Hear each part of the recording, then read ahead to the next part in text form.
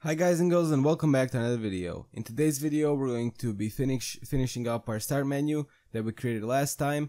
We just created a few buttons, images and panels and a few texts, and we got this. Let's get started with that. So I think a very good way of doing this is doing it from the game controller because, well, it controls the game. What I want to do is first get rid of this simple thing to do is called exit game, and the function for that is pretty simple. So you create a new public void called exit game. You can call it whatever you want, but this is pretty much logical. And then you go application.quit, and that's it.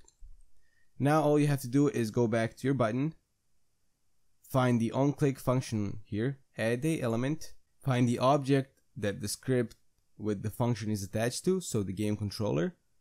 Attached here, find the game controller script from it and exit game. That's it. Now your exit game button will work, but only once you run the game or build the game actually. Now it won't do anything.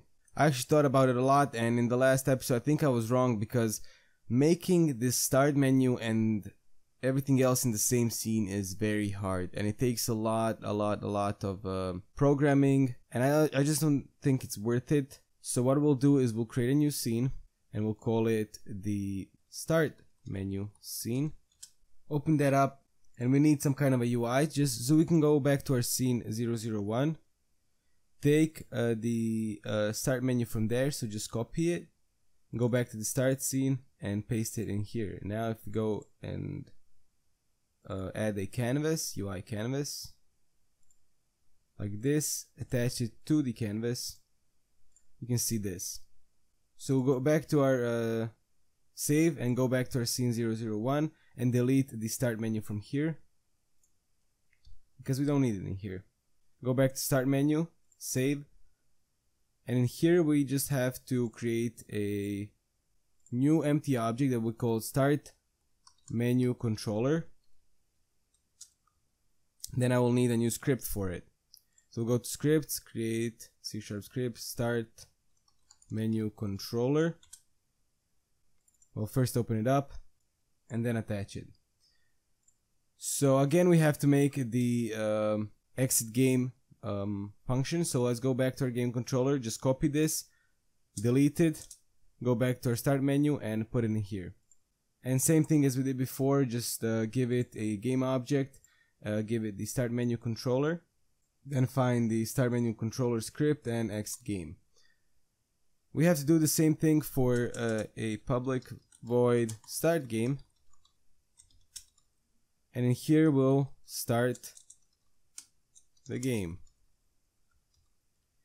So let's just assign the function, go back to our button, find the onClick function, give it the start menu controller, find the start menu controller script and give it start game.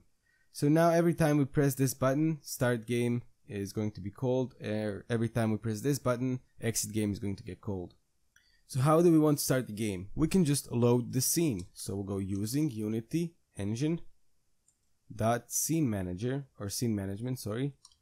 And then in here we can just go scene or scene manager dot load scene, and then we have to tell him which scene to load. Let's go to our build settings where we have our scenes, and let's add a open scene. So we have this one, and then I will place it to be the first. So whenever we run the game, this scene is going to get ran first. Since we have only two scenes, we know exactly which one to load. If this one is loaded, then we'll load the other one. Every scene has its integer or its build index, and for the first scene is 0, for the second scene is 1, and so on. So we'll just run the first one, or the second one in this case, because it starts from 0. Let's play the game, and click start game, and it will load this scene for us.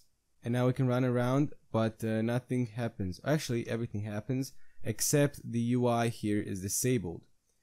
How we're going to do this is just go back to our scene,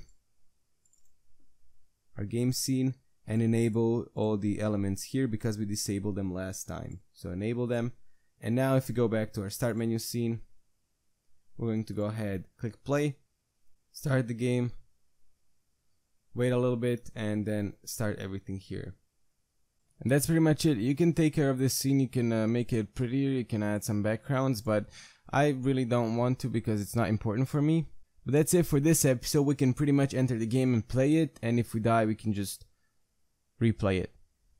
Makes sense. We only have a few more things to do in this series, and hopefully this finishes up quickly because I really have a lot of other projects that I want to do. And you can go follow me on my social media, there's links to that in the description, or on my Patreon if you're that kind, you get a shout out every time. And hopefully I'll see you next time. Bye bye.